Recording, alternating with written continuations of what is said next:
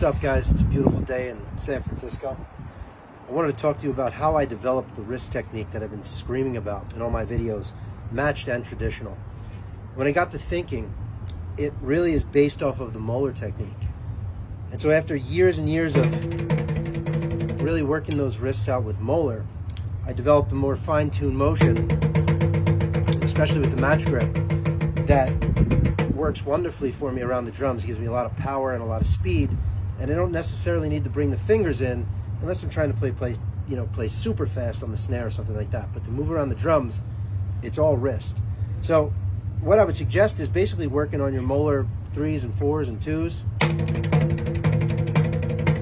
because you can see that's the motion. But when I make it faster, there's a lot less whip, but it stays consistent. Same thing with the left, and again, minimize so you're not seeing the whole Moeller thing, but minimize the motion. And then doing this kind of stuff, it just fine-tunes the wrist, and that's the best thing you can do, guys. So remember, wrists, work on them, use the Moeller technique to help you get there. Talk to you guys later.